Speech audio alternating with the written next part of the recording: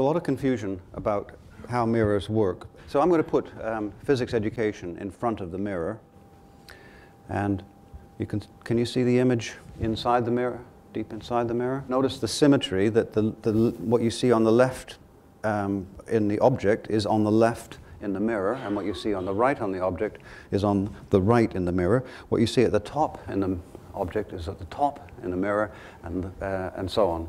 So it's symmetric in every way. And the confusion comes by looking at three-dimensional objects. So I brought Woof Woof along. I borrowed this from my granddaughter.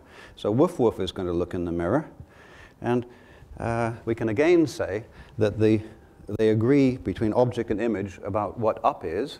They agree about what left in the object and left in the image are, right and right, but what they disagree on is what is front and what is back.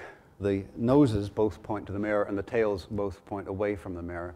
And that leads to the problem, because being thinking creatures, we imagine ourselves in the image position. We mentally take ourselves to the image position and say, where is my right hand?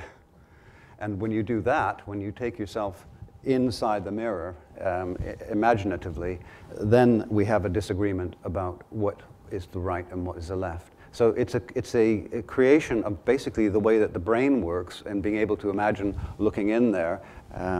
The symmetry is exact. Left is left, right is right.